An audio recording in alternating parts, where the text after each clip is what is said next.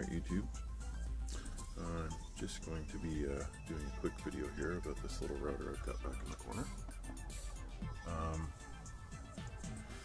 It's just a cheap little router that came from Future Shop before Future Shop closed down up here.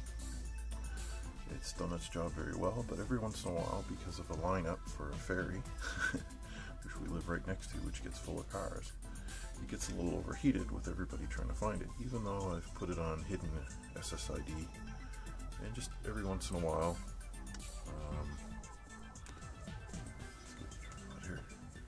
every once in a while it will just lock up on the Wi-Fi side. The regular LAN side most of the time just keeps running. So what I did is I got one of those little infrared remote control boards there, the module in the dead center, you can see with the big relay. I was using that, and unfortunately there was an issue. For some reason it was working just great. I was getting ready to hook it up to that little buck converter, DC to DC converter, so it could leach power from the supply of the router. And I guess there was an ESD that took out the little, I guess there was a pick on board that thing.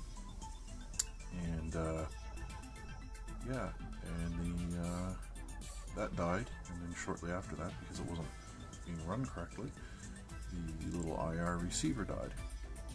But as you can see, I've replaced that brain with Arduino Pro Mini clone, and I've used one of the little IR receivers. Let's see if I can get closer here for you guys.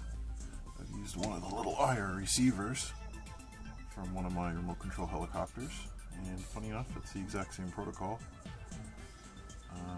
38 kilohertz I think they run on, and it works just fine with the infrared library for Arduino. So all I had to do was go into that module there, find out where the old controller on board was being controlled, and tap the Arduino into that, and then make a circuit, which allowed me to do a little bit of extra stuff. Now I'm going to pause the video here, and I'll do a quick sample. Okay, so we've seen how I set it up. It's just a simple little router there. What it works with, the Wi-Fi module normally would come with one of these little Wi-Fi, see the signal there, which would normally just turn the old module on and off, one push for on, one push for off, and I would have let my wife reset the router, hard reset it from the comfort of the couch where she has a bad back, basically. She's still recovering from back surgery, a major surgery. And where we live so close to a lineup for a local ferry, so much Wi-Fi, or people searching for free Wi-Fi for some reason, when the lineup is full, this little router seems to overheat trying to do the protocols, and I've drilled holes in it and all kinds of stuff. I've even added a heatsink to the, the processor in it. You know, all low budget things, I guess, to see what we can get out of it and how much longer we can keep using the thing. One thing we found is putting it on a timer seemed to help, but it was just these few specific occasions when people were really hunting for Wi-Fi, it seems to get jammed. So one of the things we can do is turn it on and off. Seems to clear that right away, but for her it's not an easy thing because I'm on my temporary desk, and this whole setup over here is kind of temporary. I'm not even going to bother showing you the mess that is this desk for very long. All the stuff just thrown on it until I can get it sorted and back upstairs. But anyhow, back to the item at hand. In this dark little corner, we have the module now being controlled by the Pro Mini. If I push it once, it shuts off the router. Oop, that was a double push.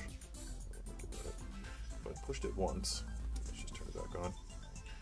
If I push it one time, and not double push or bounce, that'll stay off. That little extra LED on the Pro Mini comes on, and it's solid, saying that this router is going to stay off until I do something else. If I push it one more time, you'll see there's a fast blink.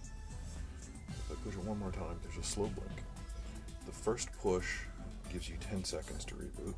The second push, this one here, is 30 seconds plus the initial 10, so they'll cycle down through each other. So I'm just going to randomly speed it up here. Say it had done the first 30 seconds. Oops, that was too far along. There, let's put it back. say it's gone through its first 30 seconds, then it would go to fast, and then what would happen is this will cycle through out in about 10 seconds, and it's going to automatically power the router back on.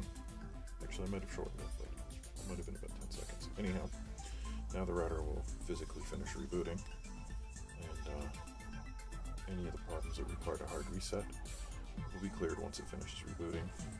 And that reboot cycle can take a little while, so I'm not going to bother filling that, but the router will finish rebooting.